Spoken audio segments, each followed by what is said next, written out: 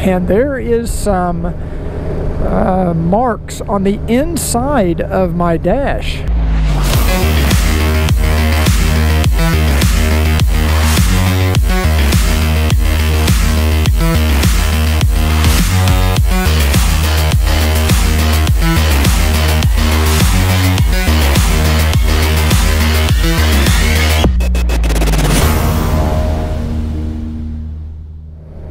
Hello YouTube, this is Cruiseman, out for a Sunday ride on the 2018 Goldwing. But I thought I'd take a chance to check in with everybody and talk to you and talk about what we've been doing.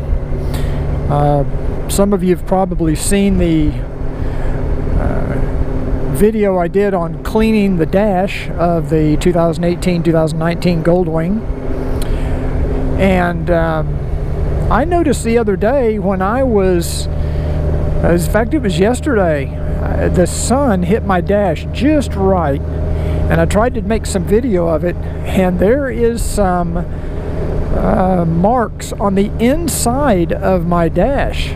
I don't know if it's from maybe some condensation got in there, or I've never noticed it before, but I'm just wondering if the seal didn't get broken or something. I don't know how that could happen. I've never had that on any Goldwing, and I'll try to let you see it on this video if I can show it, and hoping that that is a warranty item, because in certain light you can see it, and I've never noticed it until yesterday. And so somehow it appears that moisture got behind that clear dash and caused a little bit of fogging, I guess you would call it fogging. And it's almost impossible to see unless the sun just hits it the right way. But not good. And hopefully the warranty will cover something like that if I can get the light just right to show them at the dealership what I'm talking about. I don't know why Honda used such a soft material for this dash. And I wish somebody like F4 Customs would come out with a replacement dash using their coated proprietary polycarbonate. I think that'd be really cool. Any case, I put these motovlogs out every week or 2 weeks depending on the need. And all of my YouTube channel is completely supported by those of you who have purchased my Goldwing maintenance videos, and of course my sponsors.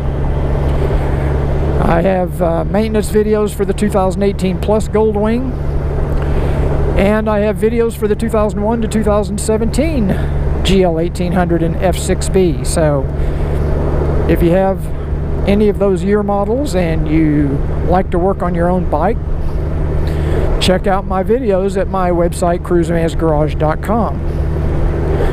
I also put out another YouTube video this week on some wiring changes that I'm making on my 2018 Goldwing. And I've noticed a lot of accessories coming out for the Goldwing that have these harnesses that plug into the bike's harness under the seat. There's actually one on each side of the bike. And one of those harnesses has, and I can't remember the order in which one has which, but one of them has like a tail light for the left and the right turn signal. One of them has the brake light. One of them has the running light.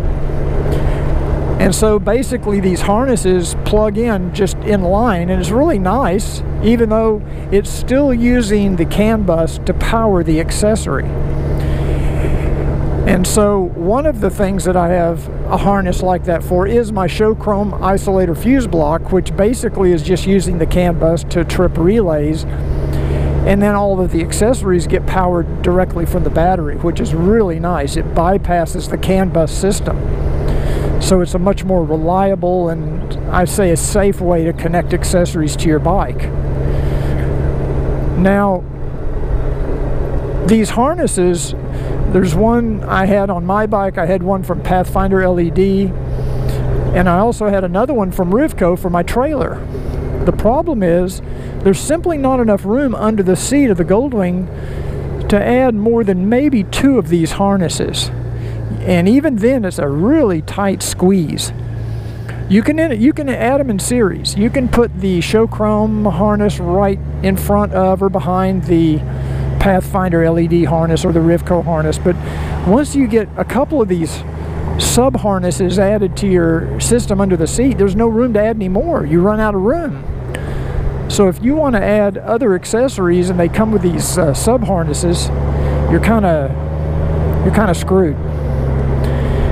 So what I decided to do is to only have the show chrome isolator fuse block added to my wiring CAN bus system using their sub harness, and then I wanted all other accessories wired directly into the isolator fuse block, because it has terminals for the turn signals, the running lights, the brake lights, and everything like that. So that's what this video talks about. It shows you how I did it using these Wago connectors. Now my next plan is, and honestly right now it looks like a rat's nest underneath the seat of my bike because I've got all this excess wire under there and all these connectors.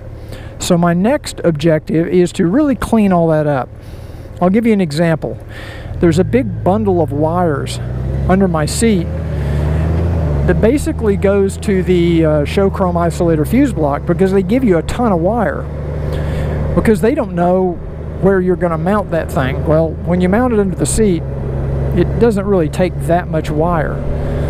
So I'm going to have to go in and do some splicing and some soldering, and I want to clean all that up so that I have more room under my seat, and I want it to look nice. I want it to be organized and neat and clean and proper. So that will be one of the next videos coming up. I'll show you how I go in and clean up all this excess wiring.